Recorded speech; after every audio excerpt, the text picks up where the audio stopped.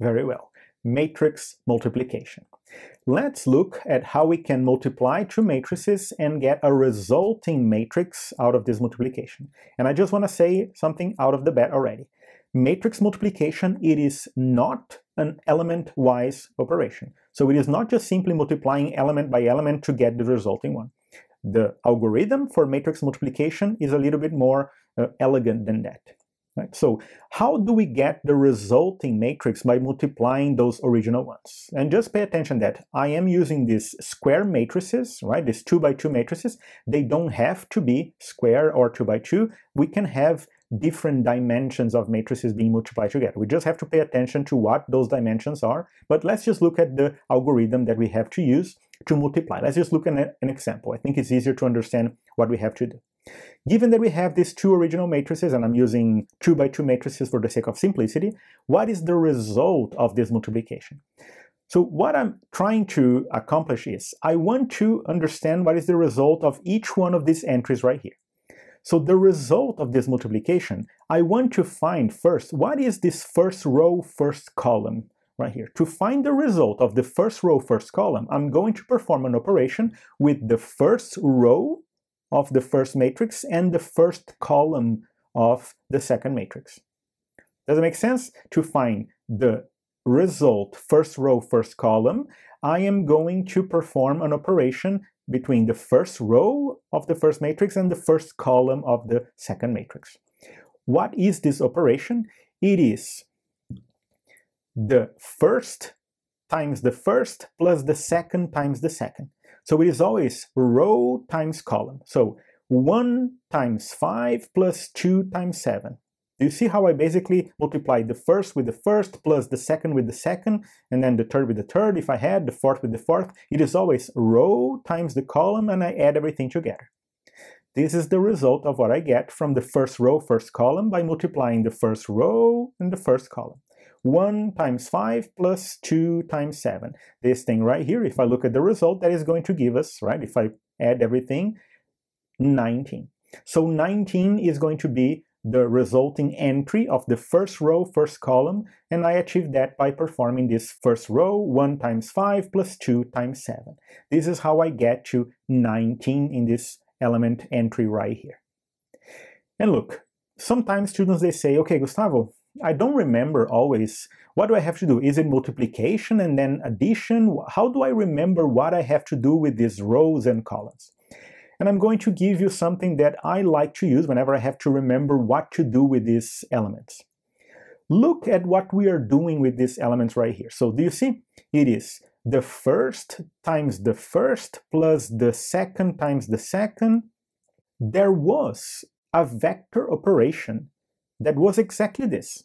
The first times the first plus the second times the second plus the third times the third.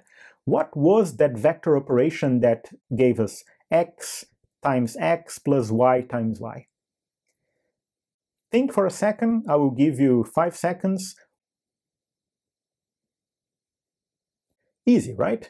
The vector operation that is very similar to what we have to do right here is the dot product. So it's almost like I'm performing a dot product between this vector right here with this other vector right here. So 1 times 5 plus 2 times 7. That is almost like taking the dot product between those two vectors inside my matrix. Right? So always remember, I like to always remember, if you think about the dot product, the first times the first plus the second times the second, and if it was a 3 by 3 matrix, then you do the third times the third, always, right? Rows, columns, dot product between those things. I think it's a lot easier if you think about that. Right, so we found the first row, first column. Let's go now to the second row, first column. Let's just see how we find this one. Well, to find this thing right here, I have to probably do this dot product between the second row, first column. So I have to go to the second row, first column. This is what I have to do. So second row, first column, I perform my dot product again. 3 times 5 plus 4 times 7. 3 times 5 plus 4 times 7, absolutely. What do I get? 43, right? Just opening and actually multiplying, adding, just doing the arithmetic here. 1943, this is the result of the second row, first column. Right, so let's just go now to this entry right here, which is my first row, second column. So that is going to be the dot product between the first row, second column, which is going to give us 1 times 6 plus 2 times 8. Absolutely easy stuff. That is going to give us, right, if we open, this is going to give us 22. So this is the result of that dot product. And it's still not done. What is the last one? So this is 2, 2, right? The second row, second column. Second row with the second column. This is what we have to do, the dot product between these things. 3 times 6 plus 4 times 8. 3 times 6 plus 4 times 8. Absolutely, this is how we open. The result is 50.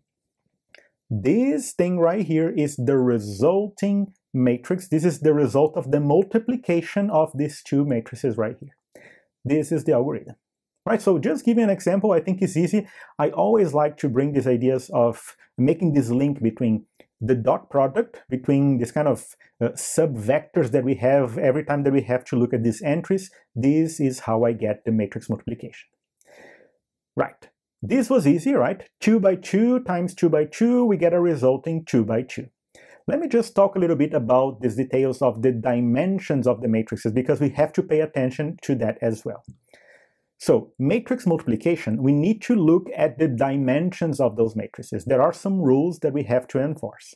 So, matrix multiplication, the first rule that I have to pay attention always is, matrix multiplication, it is only possible and it is only defined when the number of columns of the left matrix is equal to the number of rows of the right matrix.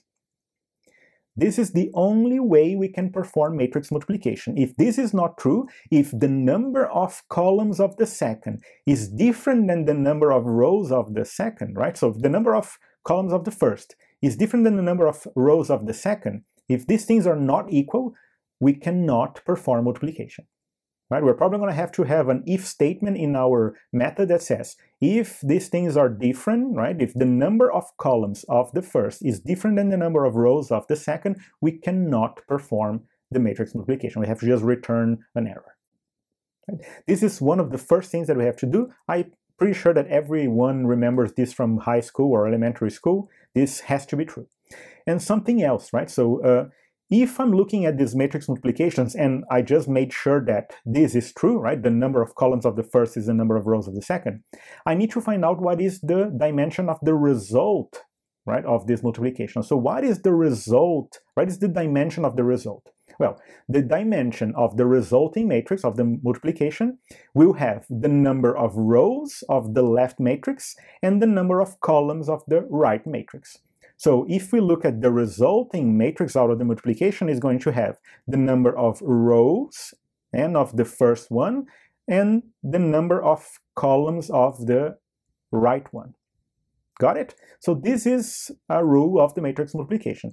We have to make sure that these m's are the same, right? The number of columns of the first is equal to the number of rows of the second. That has to be true for us to continue and perform the multiplication. And the resulting dimension of this resulting matrix is going to come from the number of rows of the first and the number of columns of the second, the left one and the right one. All right, so just keep this in mind. I just want to point out something super important as well with matrix multiplication, which is the fact that if I have a matrix multiplication between two matrices A and B, A times B, it is not equals to B times A, right? It is not true. It is not always equals. So we have to say that matrix multiplication, it is not commutative. Right, so this is super important. Just always remember, if you are in the future and you have to perform some checks, matrix multiplication, it is not a commutative operation. So just keep this in mind. This is super important. Right, I think that is what I wanted to cover from the theory.